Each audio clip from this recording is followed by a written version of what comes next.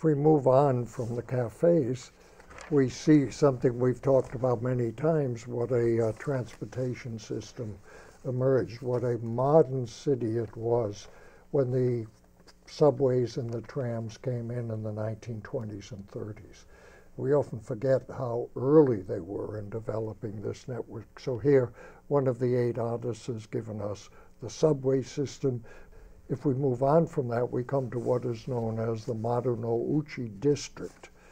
And I said earlier that sometimes they speak of different cultures. One is the Marunouchi culture, which is modern, brick and mortar, up to date, and the other was the more traditional Noden or old-time traditional shop culture. And we see the transportation revolution in the automobile in a graphic like this. What does the caption mean on this one? Mitsubishi was situated in Marunouchi. Referring to the building, not the car, right? Correct. No, there was a Mitsubishi headquarters, I think, in Marunouchi. Okay. The sign reads on the top Marunouchi and on the bottom Mitsubishi. Oh, okay. That's what the sign reads.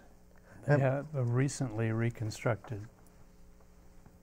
replica of this building, of their original building.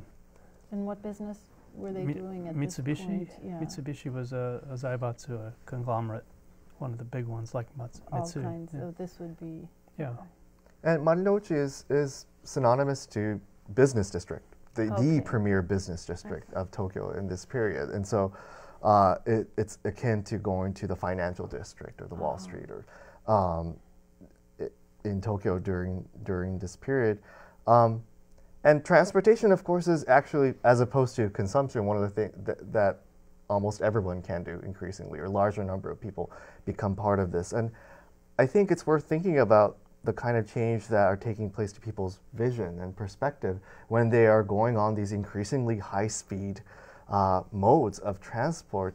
And it's striking to me that, again, we have a case here through this particular set of images that we're dealing with here, a very old medium capturing a very new form of transportation that's not just new, but is injecting an unprecedented kind of speed, and therefore a change in also the vision of how people see the city, or in fact, in the case of the subway system, don't see the city at all. One of the favorite words in the 30s associated with transportation was speed. There was this whole sloganeering about speed, speed, speed. It was that you had vehicles that could go faster, but that also change was going faster. Well, you drive your vehicle out of Marunouchi and you tank up at a Shell gas station.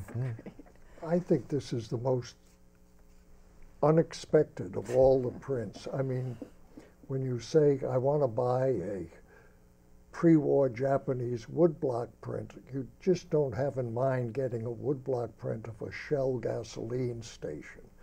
And this is what one of the 8 artists chose as his, this is Tokyo, this is what we have. So you have Shell, and of course it's foreign gasoline company. With the English title, Rising Sun Shell.